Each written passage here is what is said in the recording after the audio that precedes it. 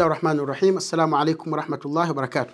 Alhamdulillah rabbil alamin, salatu wassalamu ala rasulillah wa ala alihi wa sahbihi ajma'in, amma ba'd. Karibuni tena wapenzi watazamaji katika kipindi chetu hiki kinachozungumzia masala mbalimbali miongoni mwa hukumu za ndoa. Leo inshallah tutaeleza kuhusiana na hukumu ya mahari kuwa ghali, yani kutaja mahari nyingi.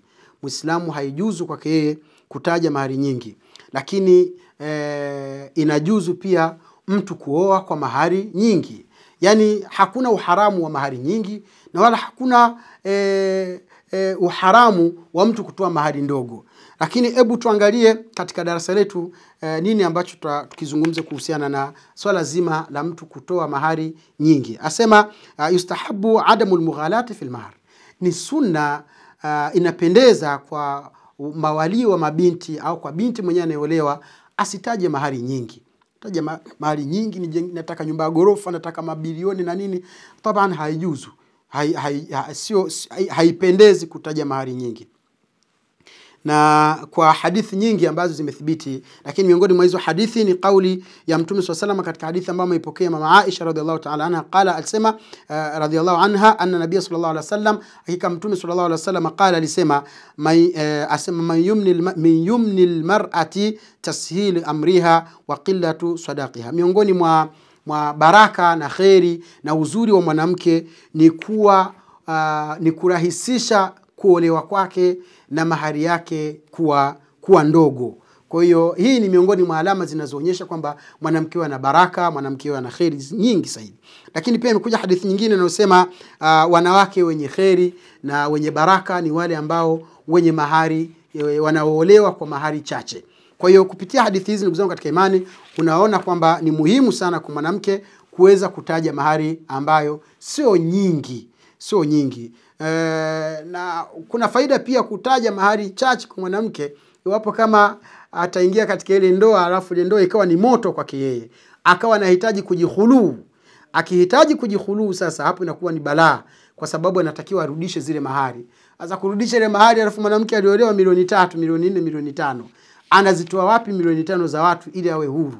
Hapo ndio mtihani. Lakini kama aliolewa 200,000, 300,000, 400,000, ni rahisi inshallah kuzipata hizo pesa na kuzirudisha na kuwa huru. Kwa nini tunasema hivi? Kwa sababu ndoa sio jela, sio kama wanavyosema makafiri kwamba ni pingu za maisha. Hiyo ni msemo wa kihabithi. Ni msemo ambao haufai kwanza. Pingu za maisha kivipi? Katika ndoa kuna sheria.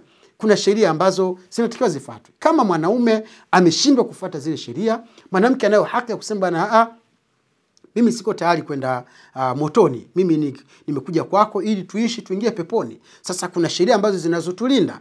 Kuna mambo ambayo tunatakiwa tuyafuate katika sheria. Taban mapenzi yapo, lakini mapenzi ya kutane na amri za Allah zifuatwe katika ndoa. Kwa hiyo kwa kuwa umeshindwa kuswali, umeshindwa kufanya kadhaa wa kadhaa wa kadhaa, na haya ni haki yangu, bwana mimi niko tayari kukuacha.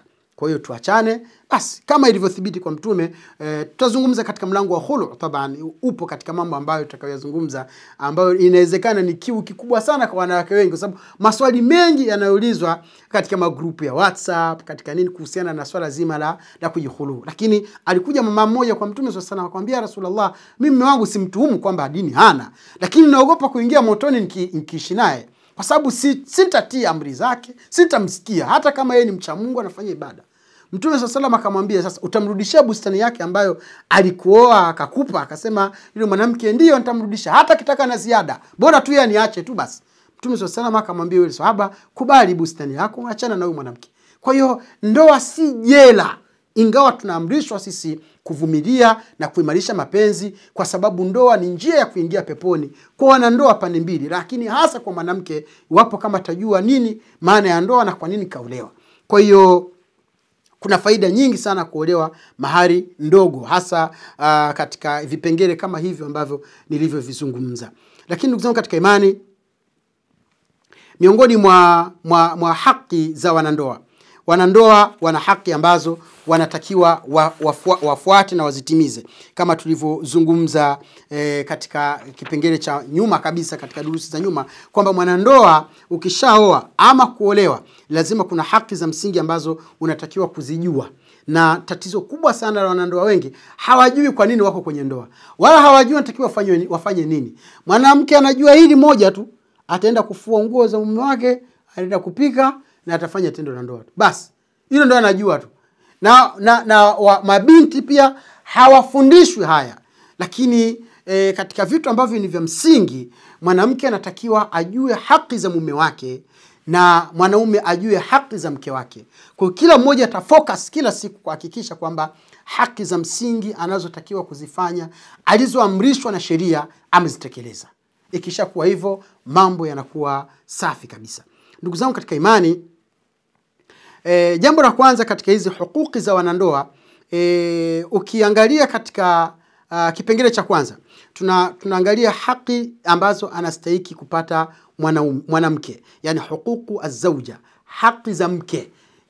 Tunapozungumza haki za mke, hapa tunamlenga mwanaume. Yani tunamwambia wewe mwanaume, mke wako unatakiwa umfanyie nini? Ni kipi ambacho wewe unapaswa kumfanyia mke wako?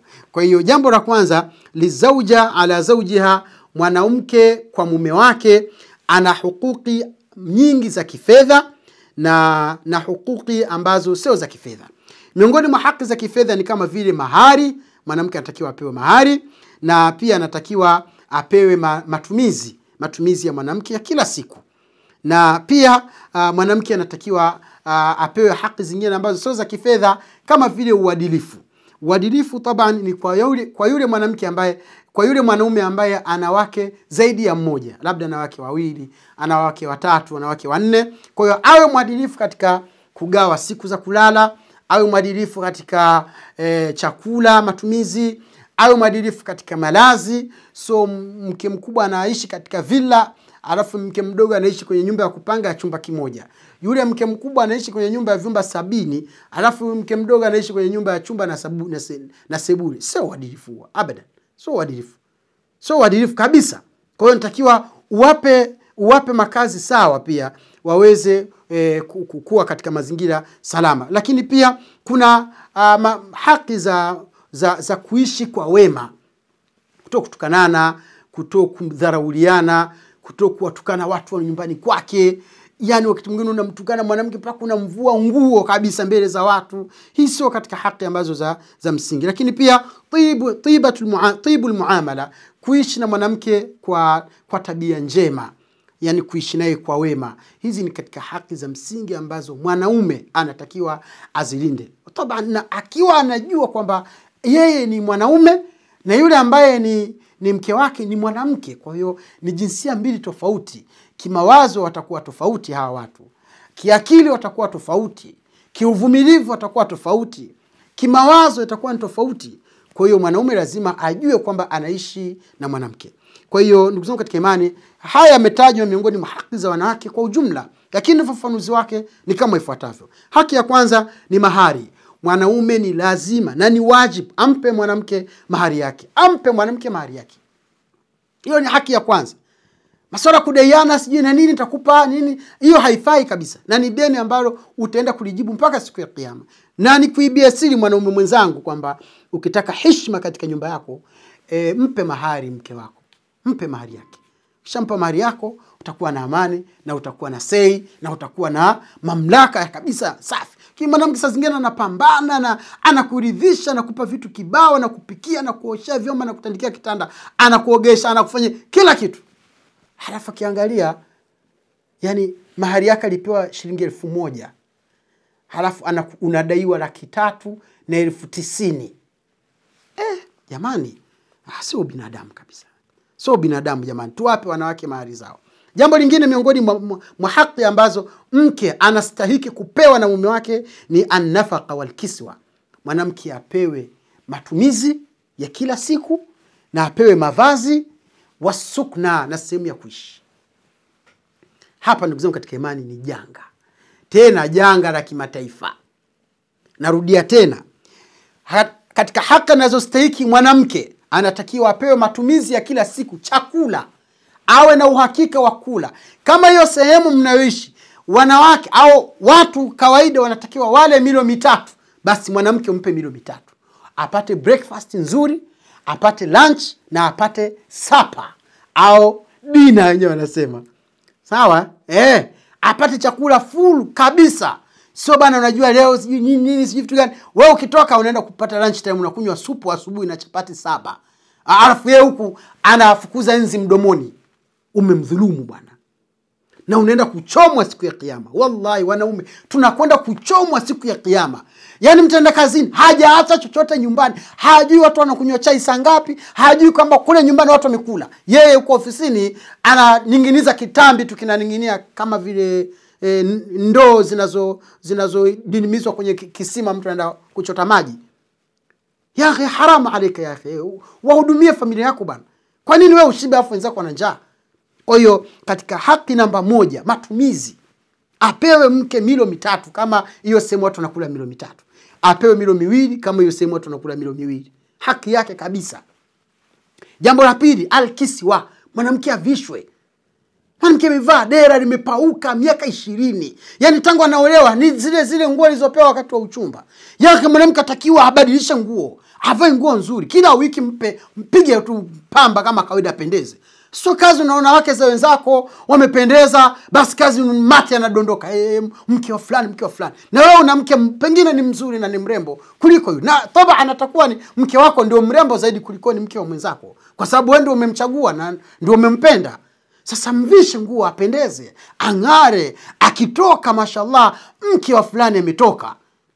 Sio amvaa juba mpaka limepauka limekuwa jekundu, juba jeusi. Hebu fikiria, imagine mwanamke anavaa nguo juba leusi linabadilika mpaka linakuwa jekundu.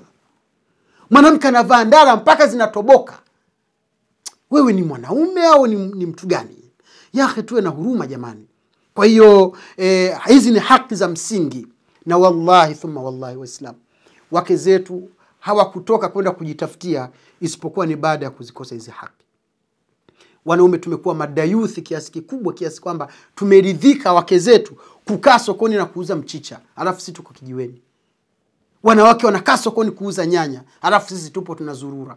Wanawake wanakaa stendi ya mabasi kuuza vitunguu, kuuza nyanya, kuuza maandazi, kuuza vitumbua, alafu sisi tupo tumeuramba tena na tai. Mke wangu bana anafanya biashara, mjasiriamali. Yake ni baada ya ni udayuth kabisa kumtangaza mke wako katika vijiwe, kumtangaza mke wako katika maskani, kumtangaza mke wako masokoni. Masoko yote siku hizo yamejaa wanawake kwa sababu hawana matumizi majumbani. Yake tumuogope Mwenyezi Mungu. Hivi kweli tunakwenda kufa, Mungu anaenda kutuuliza. Hapa katika sakani kuna wanawake wanajilipia kodi. Mwanamke ameolewa, haji yule ameolewa au yeye ndio kaoa. Yaani kimebaki kitu kimoja ambacho hatuwezi kukitaja hapa. Kwa mwanamke apewe, alafu mwanaume abadilishiwe. Yake huu ni unyonge wa kiasi gani jamani? Yaani mwanaume yuko radhi kukaa kwenye maskani kuanzia asubuhi mpaka jioni.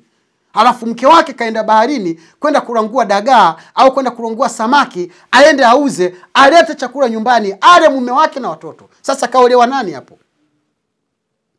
Mkienda sehemu za baharini wanapovua, unakuta wanawake ndio wanaokwenda kwenye mitumbu na mabeseni kwenda kununua samaki, alafu walete chakula nyumbani. Alafu wanaume wamekaa wanacheza keramu, wanacheza draft, wengine wako maskani, wengine wameenda kuangalia mipira, wengine subhanallah, subhanallah.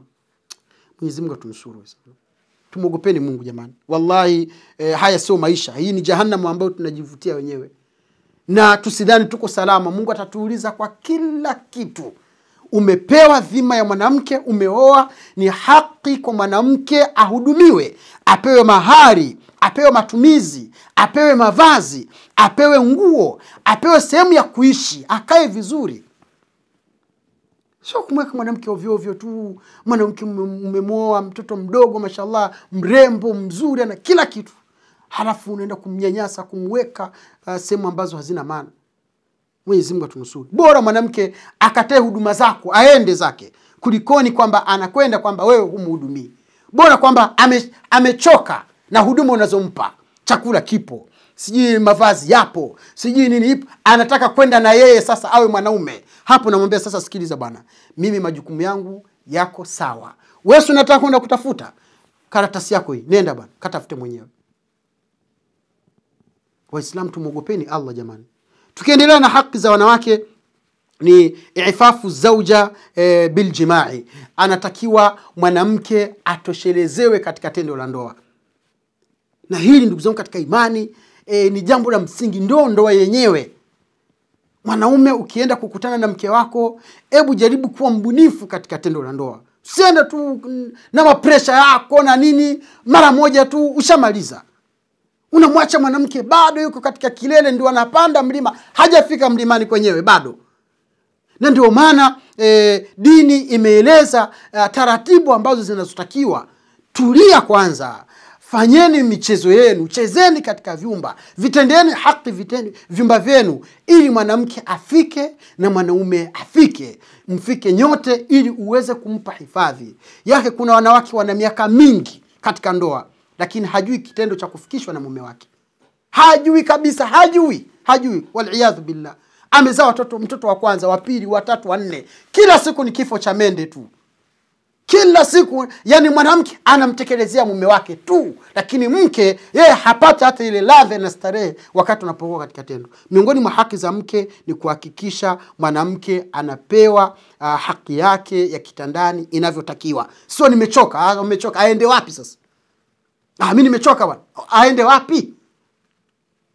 Kwa hiyo ndugu zangu katika imani, vitu vingine tunavizungumza, lakini ni muhimu. Na Allah subhanahu wa ta'ala anasema katika Qur'ani, nisaukum harthul lakum, wake zenu ni mashamba yenu, faatu harthakum anna shi'tum, waingilieni wake zenu, nendeni kwa mashamba yenu njia zozote mnazozitaka, isipokuwa tujiepushe na sehemu ambayo ni haramu. Lakini mikao yote maliza, staili zote maliza, kila kitu fanya kwa mke wako.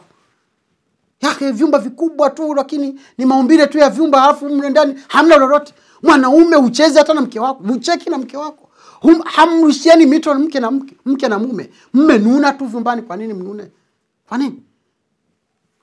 Kwa hiyo miongoni mwa haki ndugu zangu katika imani za anazostahili kupewa mke, husnul muashara. Maisha mazuri, maisha mema ya kuhurumiana, kusameheana. Mnagombana kila siku, lakini kila mmoja awe rahisi, awe ni mwepesi kumwomba msamaha mwenzake. Mwanaume sio aibu kwa kweli kumwambia mke wako, naomba unisamehe mama fulani, malikia wangu, la azizi wangu, nimekosea, mimi pia ni mwanadamu bwana. Wewe kuwa mwanaume sio kila kitu, wewe pia ni mwanadamu, unakosea. Kwa hiyo katika husnu almuashara, miongoni mwa kuishi vizuri ni kumsamehe mwenzako, kusameheana, kuhurumiana, kupendana. Wakati mwingine chukua nguo za mke wako, fua. Wakati mwingine piga pasi majuba ya mke wako, ni jambo la kawaida. Siku nyingine osha vyombo, siku nyingine fua, siku nyingine beba maji kama maji yamekatika, jambo la kawaida. Pia miongoni mwa haki za mke anazostahili kwa mume wake, al-adlu baina nisa, ni kuwa mwadilifu baina ya wake, hasa kama mtu anamiliki wake zaidi ya mmoja. Juzi imeulizwa swali kwamba mwanaume kaoa lakini hana zamu, akienda huku wiki huku anaenda wiki tatu. Hii ni dhulma, haitakiwi. Kwa hiyo unatakiwa mwadilifu katika kupanga.